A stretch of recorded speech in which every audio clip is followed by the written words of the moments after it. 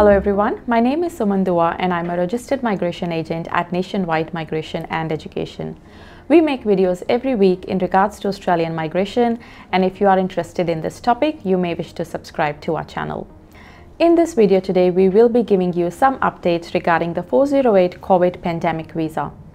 The most important update is that you can now bring your offshore members of family unit on 408 subsequent entrant visa. You can include members of the family unit in your application when you apply, or make a subsequent entrant application in any account to add members of the family unit. You can do this after you lodge your application. Family members who apply with you must also meet health and character requirements. We have received successful grants for offshore spouse and dependents, and if you need help with this visa, you may wish to book a consultation through our website.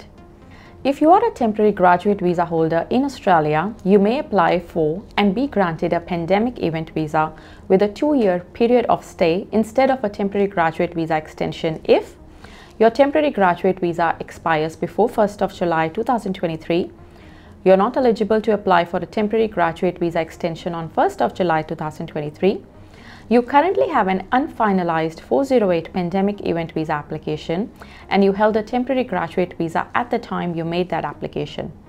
Please note that if you're granted a 408 pandemic event visa, you will not be eligible to then apply separately for an extended 485 visa. So you should evaluate your options carefully before you apply. Now, most commonly asked question that we are getting is if you can travel overseas while awaiting the outcome on your COVID-19 pandemic event visa application. If you submit an application and leave Australia before the department makes a decision on it, make sure you hold a visa that allows you to return to Australia. Now, the next question that we keep getting is that can you change employers while awaiting the outcome on your COVID pandemic visa?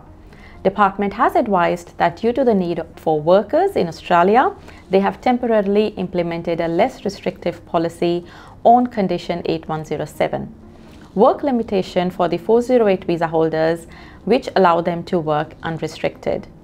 Now, COVID-19 pandemic event visa applicants may change employment and work for more than one employer, including self-employment.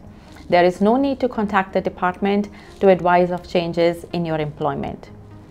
COVID-19 visa applicants working in Australia should continue to work while they wait for the outcome of their application. If you are no longer employed, you should find new employment or make arrangements to leave Australia.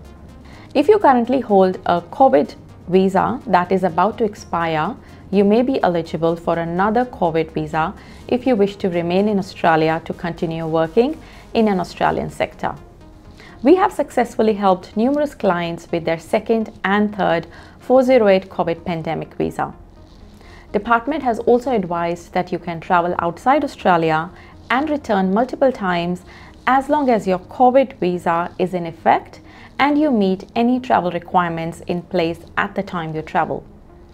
Your COVID pandemic event visa grant notification letter may contain a must not arrive after date, that is 7 days from your visa grant date. This date will not seize your visa or change your visa duration if you depart Australia. Time spent outside Australia does not extend the visa period of stay in Australia. If you need any help with your 408 visa or the subsequent entrant COVID visa for the members of your family unit, please book a consultation through the link in the description below.